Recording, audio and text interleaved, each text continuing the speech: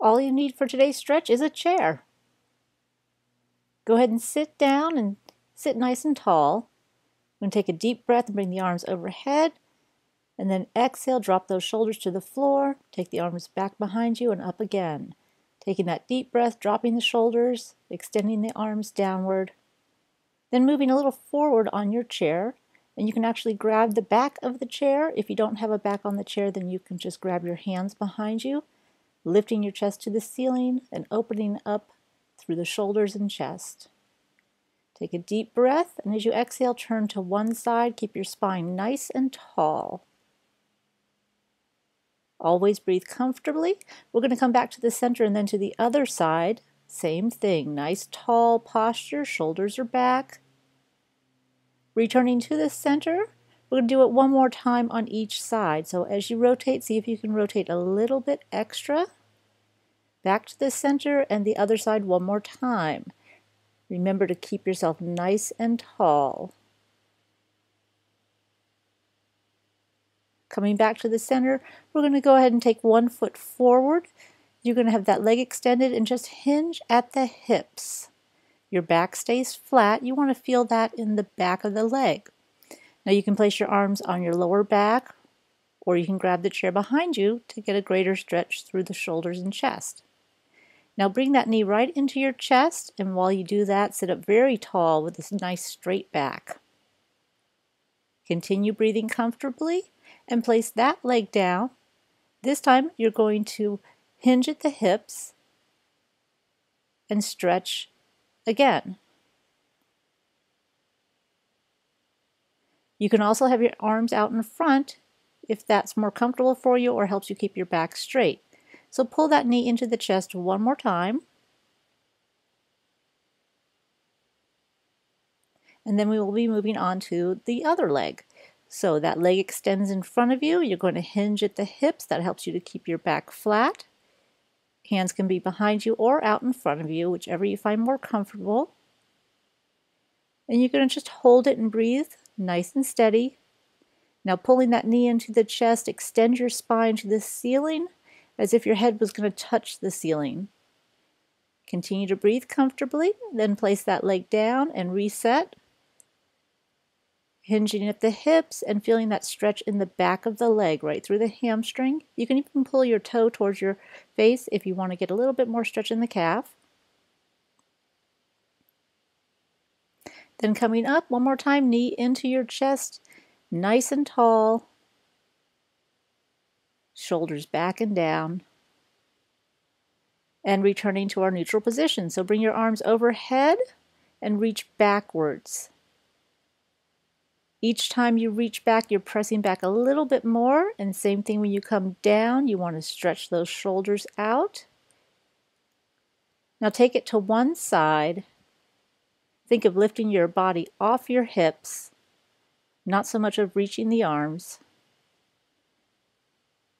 And then coming back down, repeating our shoulder stretches. Now this time we're going straight out with the palms forward. And you're going to swan dive forward. That means you're sticking your chest out, pushing your hands to the ceiling. Then you're going to come back all the way up to the top. Drop those shoulders, take it to one side, lifting your upper body off your hips.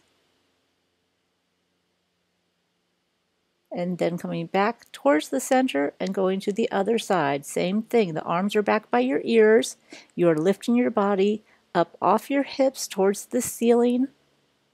Now coming back to the center, relax the arms, rotate them so the palms face the rear, and swan dive downward. So you're pushing those arms upward as your chest goes forward. Then scooping up, we're going to go ahead and open on the diagonal, and as you do that, squeeze your shoulder blades. Change directions and squeeze those shoulder blades. Focus on pulling the shoulders down while you squeeze them right in the back.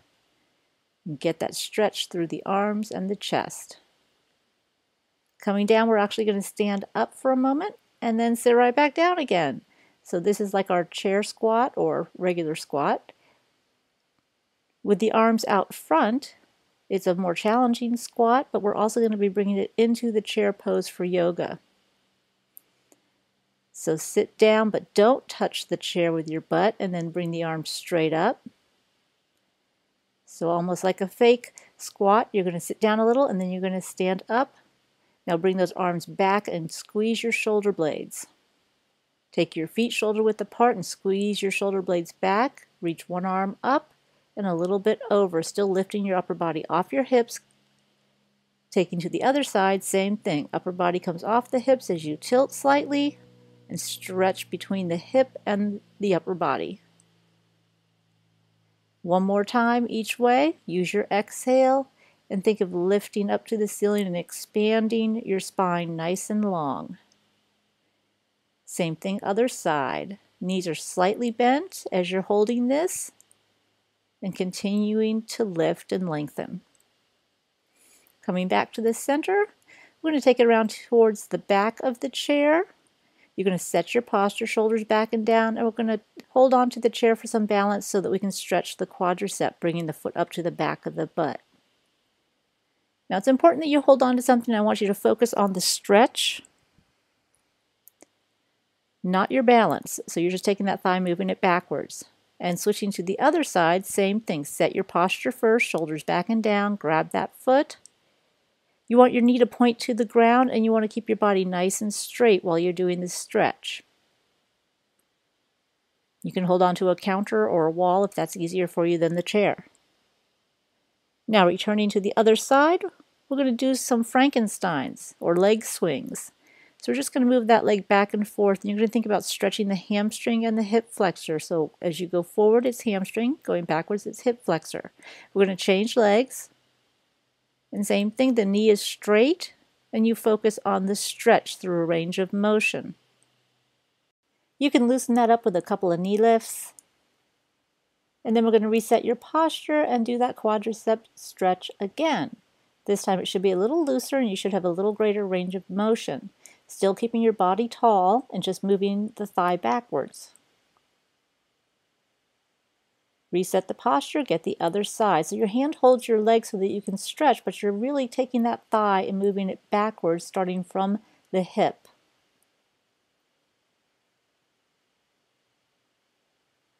And just hold and breathe. Now release. And we're going to go to the back of the chair and just get some side leg Frankensteins or leg swings. Just think of extending that leg outward as if it was coming out of your hip and away from your body.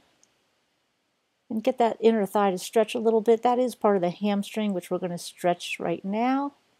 So stagger the feet, hold on to the chair if that helps your stability. And what we're going to do is just reach to the ceiling and lift that rear leg a little bit. And just extend through. And then we're going to hold the position and we're going to stretch that hip flexor, which is the front of that back leg. So the arm goes by your ear. You're going to push your hips forward, and showing you from the side, there's no leaning in your back. It's just pushing your hips underneath you to get that stretch in that hip flexor of the rear leg. So bringing that down, loosen it up a little bit and take it to the other side. We'll do the other leg. Shoulders back and down, set your posture, stomach tight. A couple of swings here, reaching to the ceiling.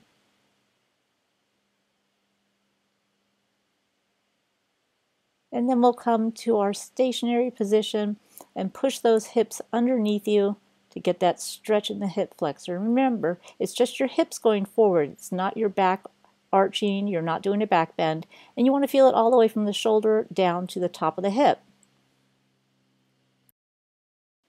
Go ahead and loosen that up and then get back to the chair and have a seat.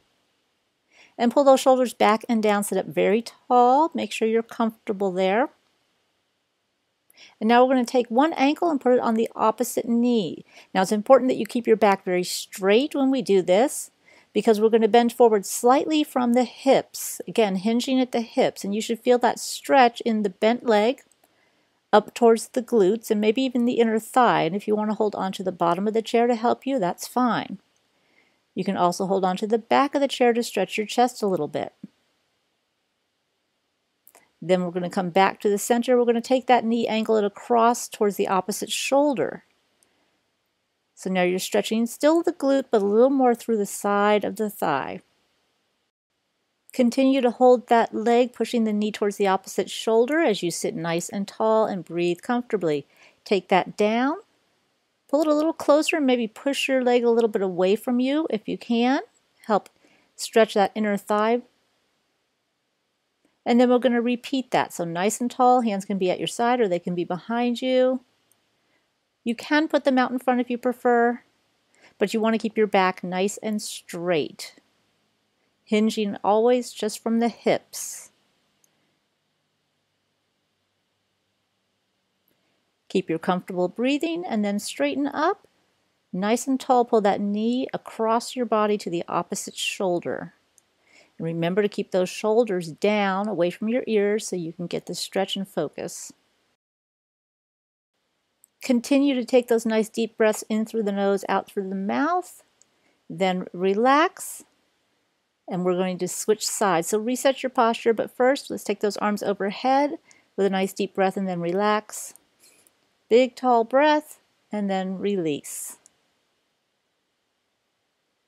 Now taking the other leg, ankle on top of the opposite knee, and they might not be exactly as flexible as the first leg, but sit up tall and get ready to do our stretch, hinging at the hips.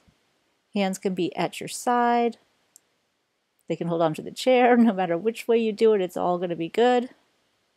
Make sure you're keeping your back straight and hinging at the hip to feel that glute stretch. This is the seated version of the pigeon from yoga. Grab that knee, pull it across your body towards the opposite shoulder, and keep your shoulders down. Shoulder blades are slightly pinched, and you still want to feel it stretch right through the glutes and outer thigh. Not quite as intense as the seated pigeon, but still a good stretch. So taking that back in, readjusting if you need to, press that thigh away. Get a little more distance between the thigh and the hip. And then get ready to do our stretch one more time. So nice tall back, shoulders back and down with a nice deep breath. Exhale, hinge at the hips.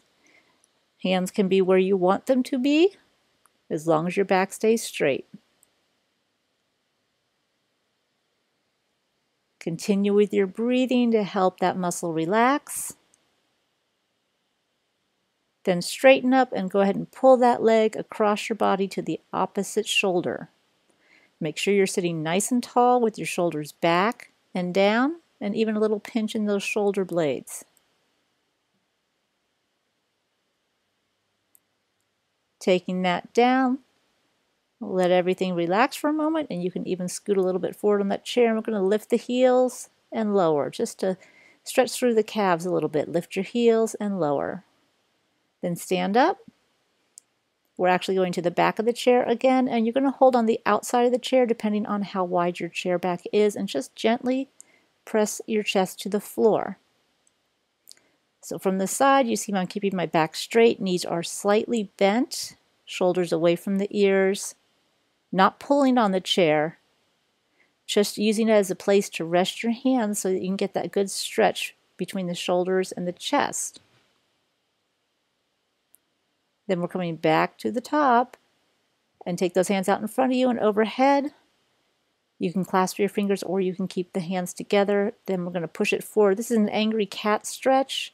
I'm pushing my hips underneath me. And now I'm going to sit up real tall with a tight stomach. And then come right back down. We're going to do the cat stretch seated also. So sticking that tailbone underneath you, then reaching up tall, getting that upper body off your hips, and then one more time, just taking that tailbone and pushing it right underneath you. It should feel really good. And remember, you're breathing.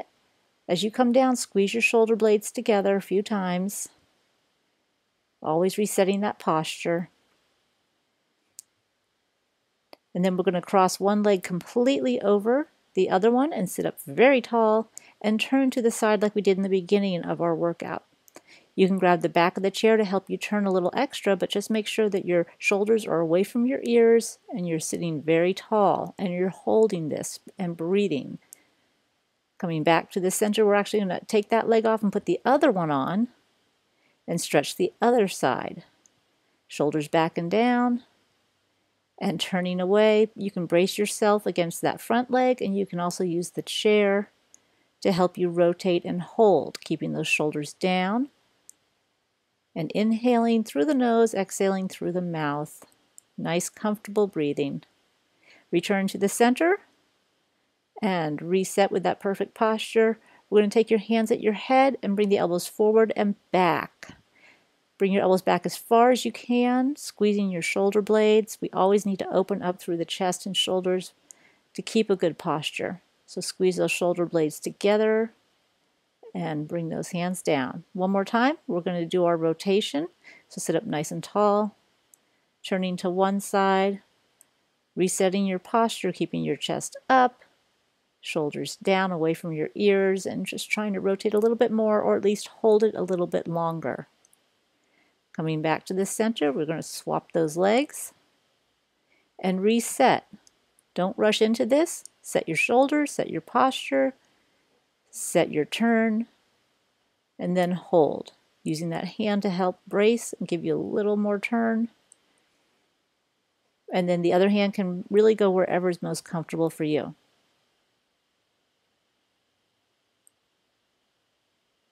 Returning to the center, go ahead and relax and take those hands right behind you onto your lower back. We're going to open up the elbow. So this is your shoulders, your rotator cuff. You're going to feel a lot in the front of the shoulders. And again, for your posture to help you stand upright.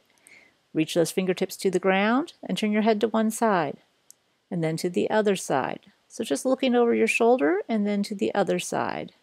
Pulling those shoulders away from your ears nice and tall. We're going to look to the ceiling and then look down. So we're angled with the head, stretching the neck, looking down and up. Taking it nice and slowly, then coming back to the center, pulling those shoulders back and down, and doing it one more time, but on the other side. So looking up and then down. We're looking at a little bit of an angle, not over the shoulder, to stretch the neck. Then coming back to the center, take a deep breath, squeeze your shoulder blades together and raise those arms.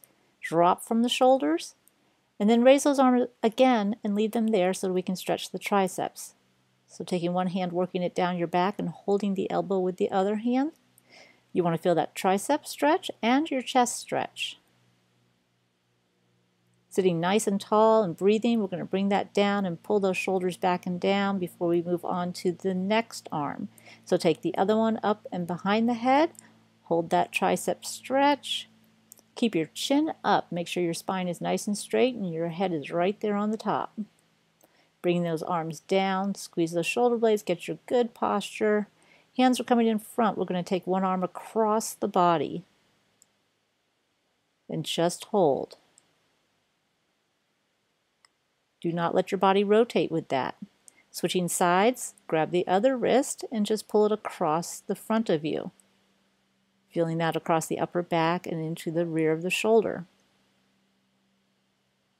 Coming back to the center, let that relax and reset your posture. Squeezing those shoulder blades together, loosening up through the fingers. With a deep breath, we're going overhead for one more time. Remember, you're pushing back a little bit while you hold that elbow. And taking nice deep breaths, expanding the spine, opening up through the chest. Then take it up. We'll reset those shoulder blades and then come back over top for one more time. So taking that arm behind you, get yourself nice and set. The head should be straight forward, not looking down. And gently pushing that arm back, increasing that stretch and just holding and breathing comfortably. Release. Coming right back down to that shoulder blade squeeze. Pulling those shoulder blades together. Always need to reinforce that posture. And go ahead and stand up and take a deep breath straight up. And as you exhale, tilt to one side and then the other, like a willow tree in the wind. Bringing those arms down. We're going to come out to the front, stretch across that arm. Now if you wanted to do this seated, that would be fine too. But you're stretching that arm across your body, so keep your body nice and straight, and then just take the arm across your chest. Always nice and tall. Pull those shoulders back. Remember that perfect posture. Loosen it all up through the fingers and through the feet, and you're done.